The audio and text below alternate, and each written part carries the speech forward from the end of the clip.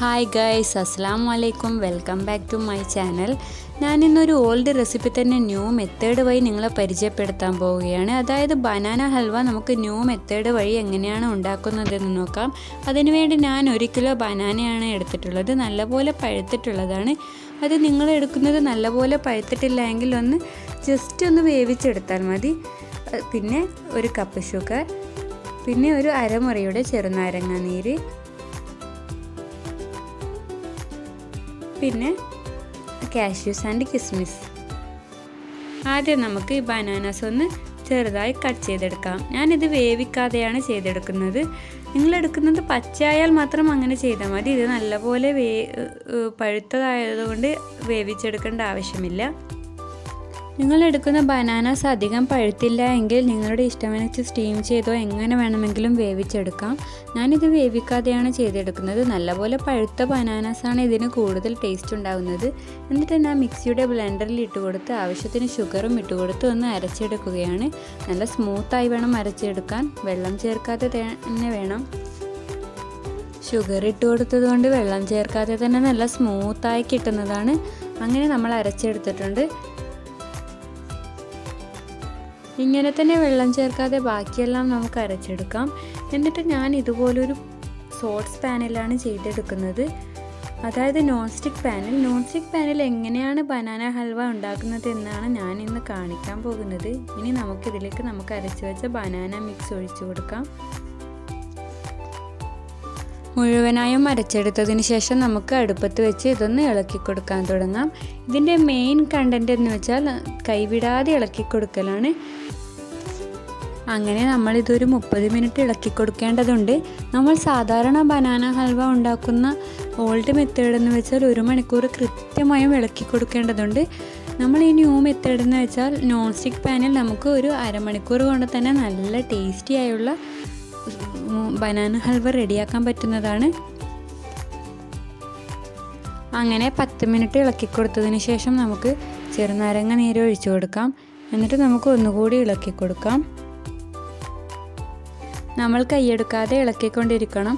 അപ്പോഴാണ് നല്ല സോഫ്റ്റ് ആയിട്ടുള്ള സ്മൂത്ത് ബനാന ഹൽവ റെഡിയാവുന്നത്. അല്ലാതെ ഇളക്കി കൊടുക്കുന്നത് വിട്ടുപോയാൽ ഓരോ ഭാഗത്ത് കട്ട പിടിച്ച് പിന്നെ അത് സ്മൂത്തായി കിട്ടില്ല.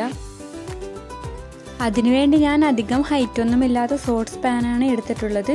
നിങ്ങളും അതുപോലെ തന്നെ ചെയ്യുകയാണെങ്കിൽ നമുക്ക് എളുപ്പത്തിൽ കണ്ടിന്യൂസ് ആയി തന്നെ ഇളക്കി കൊടുക്കാൻ പറ്റുന്നതാണ്.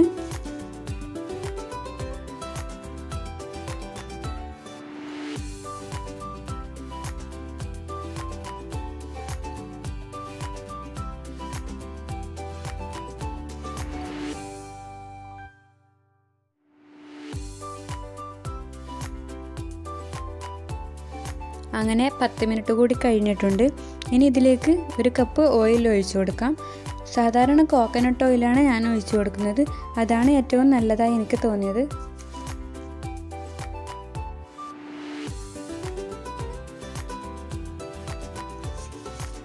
എന്നിട്ട് എല്ലായിടത്തും നല്ലപോലെ മിക്സ് ചെയ്യുക.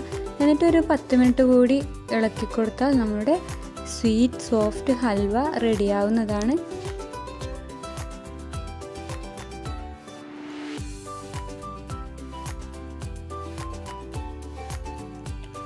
വീണ്ടും 10 മിനിറ്റ് കഴിഞ്ഞിട്ടുണ്ട്. നല്ല കളറൊക്കെ മാറി വന്നിട്ടുണ്ട്. നമ്മുടെ ഹൽവ ഏകദേശം റെഡിയാവാൻ പോവുകയാണ്.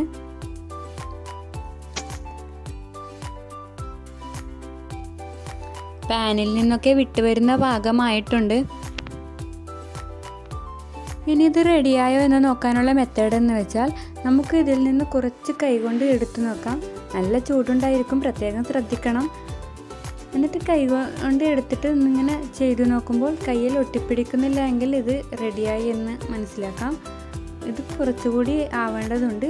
അതുകൊണ്ട് നമുക്ക് ഒരു 10 മിനിറ്റ് കൂടി ഇളക്കി കൊടുക്കാം. അങ്ങനെ ഞാൻ 10 മിനിറ്റ് കൂടി ഇളക്കി കൊടുക്കുന്നുണ്ട്. എന്നിട്ട് നമുക്ക് അതുപോലെ ചെയ്ത് നോക്കാം. അപ്പോൾ ഇതുപോലെ കയ്യിൽ ഒട്ടാതെ തന്നെ കിട്ടുന്നുണ്ട്. അപ്പോൾ നമ്മുടെ ബനാന ഹൽവ റെഡി ആയിട്ടുണ്ട്. ഇനി നമുക്ക് ഫ്ലെയിം ഓഫ് ചെയ്ത് ഇതുപോലെ ഒരു ട്രേയിലേക്ക് സെറ്റ് ചെയ്യാം. ചൂടോടെ തന്നെ വേണം സെറ്റ് ചെയ്യാൻ. അതിനുവേണ്ടി ഞാൻ ഈ ട്രേയിൽ കുറച്ച് ഓയിൽ സ്പ്രെഡ് ചെയ്ത് കൊടുത്തിട്ടുണ്ട്.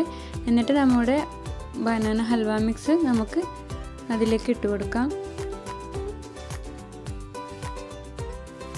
ഇനി ഇതുപോലെ സ്പാച്ചുലയോ സ്പൂണോ യൂസ് ചെയ്ത് ഒന്ന് പ്രസ് ചെയ്ത് നമുക്ക് ലെവൽ ചെയ്തെടുക്കാം. നല്ലപോലെ ലെവൽ ചെയ്തെടുത്തിട്ടുണ്ട്. എന്നിട്ട് ഇതിൻ്റെ മുകളിലേക്ക് നമ്മൾ നേരത്തെ എടുത്തു വെച്ച കാഷ്യൂസും കിസ്മിസും ഇട്ട് കൊടുക്കാം.